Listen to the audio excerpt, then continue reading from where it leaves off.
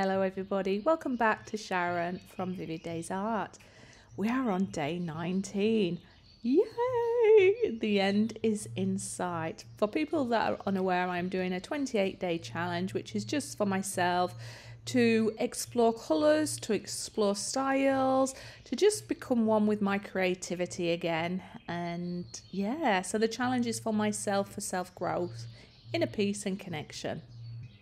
For the people that were asking, the meal was lovely with Neil. We had it very early in the afternoon, so it meant we got plenty of time to relax and create. Now, in my mind, I thought, well, I'll come back, paint this little puffin bird. I'll be able to maybe do some other art. Well, I did do some other art, but it was a bit challenging because we had a power cut because of the storms down this way. And I did my first ever art journal page, which I will show you in March, which I loved doing the process. It took me longer than I thought, and I think that's because I was trying to break the rules of there being no rules. There is no right or wrong thing to do in an art journal. It's just about pleasing self. Anyway, and then I thought I'll start this one. Now, this one was requested by little Lulu, and she asked me to have a go at paint a puffin bird because they're unusual. Well, this little bad boy, although he ends up being cute and he has a lovely expression, it was a lot harder for me to paint. So thank you, little Lulu, for this challenge. It took me on a journey. Thank you to everybody who has been supporting, especially Rebecca Hyatt as well as little Lulu, and there's been a few other people that have been watching every video. You are keeping me going, and it makes me realise that there is some people out there and it's not just going out into the void. So the reason it was challenging, I think I've said all the way along, working on these mini canvases has been challenging for me because I normally work on bigger canvases, big brushes, and every stroke matters.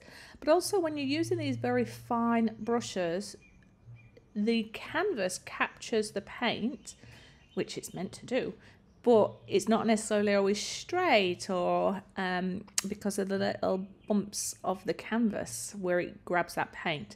Anyway, I just went and digressed then. This particular bird, it took me about 2.5 hours because I just got lost in the process, and I've cut chunks of this out because you don't want to sit here for 2.5 hours, see me change my mind. So the reason it took me 2.5 hours was, firstly, the composition. I did his face to start with. I enjoyed his face to start with, but then when I come back over after I do my first layer and start to add a little bit, it just wasn't right, even though I'd done an outline of where I wanted him to be in pencil very lightly just to help me with composition on the canvas to try and allegedly speed up the process for you and me. It didn't quite work out because I don't like to stick within the lines or rules. So as I paint, even though I've drawn myself a guide, I'll sometimes go out of it, and then before you know it, his head and his beak will be bigger than it should be. So you see me play around with different tones for the wings until I'm happy. There is a reference photo to the side of me, and sometimes when I'm using reference photos, they're more of a hindrance than a help because I'm thinking, oh, should I make it exactly like that? I'm like, no, it's just a reference photo, Sharon. Anyway, I go over him twice with acrylics, and I end up going to bed because it was 1 a.m. and it is now 4:40, and this video's got to get edited and out to you by 7:30, so cutting it to the wire again. But when I rested him, I'd deconstructed his face again and his beak and tried to get my proportions. They've got a very odd shaped head as well, and that threw me a little bit because I kept drawing what I think it should be rather than what it probably actually is. Do I think it's anatomically correct? No, but then you'd just take a photo of it, well, wouldn't you? It's about trying to capture an expression or a personality or get the main features in there.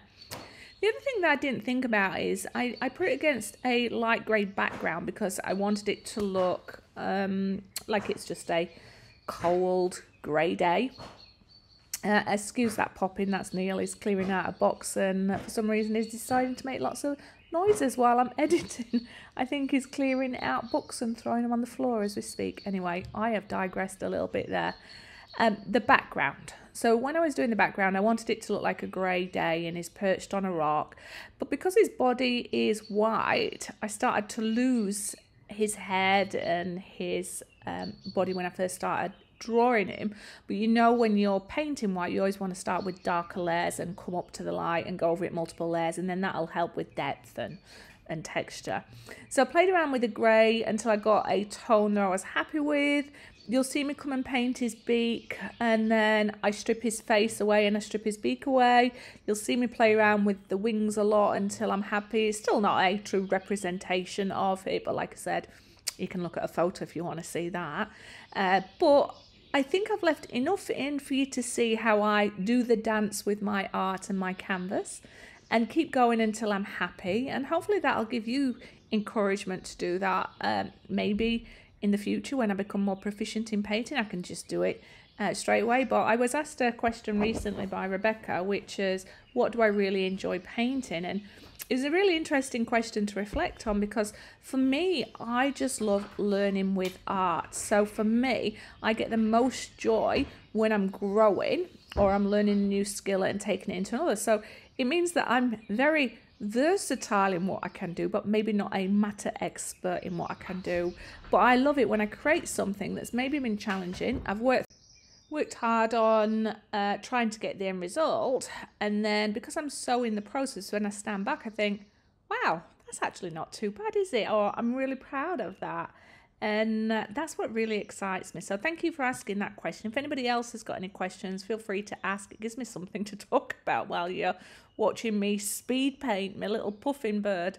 But I hope, little Lulu, that you can connect with this as a puffin bird. I hope that whoever's watching this is gaining some understandings that it's not always about getting it right first time. It's just about playing and having fun and changing it until you're happy. And I stand by this piece. I stand by the learns. I stand by the tranquility it gave me creating it, even though it didn't go as planned. It took me on a journey, and that's where I love. 2 hours can go by in the blink of an eye. It helped that Neil kept bringing me up in Malibu and Coke, though, and I think I was a little maybe tipsy by the end of the evening. But I've only got one more day before I'm back at work, so I've got to try and really focus on getting ahead tomorrow, so that when I go back to work, the house is all clean. I'm all ready to go and see all my work friends. It's been a lovely 2 weeks vacation, doing a little bit of life admin and resting. Been spending some time with the fur babies and cleansing out all the cupboards and everything like that. So it's been a real nice mixture. And yeah, I hope that you've been enjoying your day. I hope that Sunday's going to be a kind day to you. I'm not going to reveal what I'm working on for tomorrow. But hopefully you will enjoy that. It's something that brought tranquility to my soul. And I hope you're looking forward to seeing my art journal and some of the new projects that I'll have coming your way shortly. I'm going to put a little bit of relaxing music on. You are going to hear me come in and speak later in this video, because I recorded live when I came back the next day after going to bed at 1 AM to talk through how I just finished the embellishment and got the face, how I liked it. And then I'll talk through a little more. But other than that, thank you so much. Relax, and I will speak.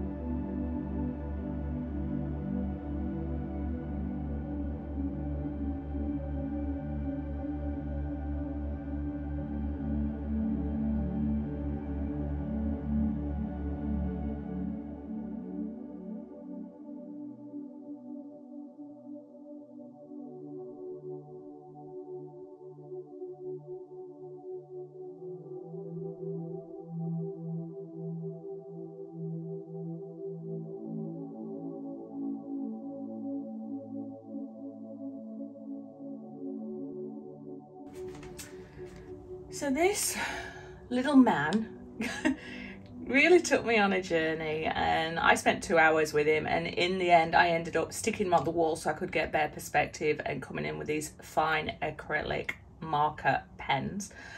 Really good for fine detail, fine tip on the end, and that helped me get control, because I really do struggle when trying to paint on a small canvas. One, because the brush, when it hits the canvas, drags the paint and not on the dip, so you're not getting that fine smooth edge, which sometimes is the beauty of canvas, but it also failed to help me get control of his beak and his eye area. But you get this beautiful range of colours, excuse my fingernails, and I've applied a lot of them, mainly the black, the white, the yellow, the orange, the red, and yeah, a little bit of gold, a little bit of silver on the wing, which you can't see. I'll move it so you can see it. Anyway, I walked away from it last night because it was 1 AM. I've got to get this video out tonight. Thank you, little Lulu, for taking me on this challenge. Hopefully I have stood up to the challenge. I think it looks like a Puffin Bird. I think I've got a cute expression on his eyes, but because white is opaque, it's time to come back in here and just do a few little highlights and finish him off so that I'm happy. And it's not, I keep telling myself, that's the thing about what I'm doing. It's not meant to be the end result being the best picture anyway. It's just about learning and relaxing. But I can't help it. I want it to look good. Anyway, he's cute. So I am now going to just do a little bit more embellishing, very little highlights, lowlights, mainly just to accentuate his beak. I think his feet are bright enough. I think you can tell he stood on a rock. His wings, they are meant to be a lighter brown. I couldn't quite get his head shape right, so it's not 100% as it should be, but I still think it's worth showing with you all. Thank you, little Lulu, for giving me this challenge. All right, let's get on with this.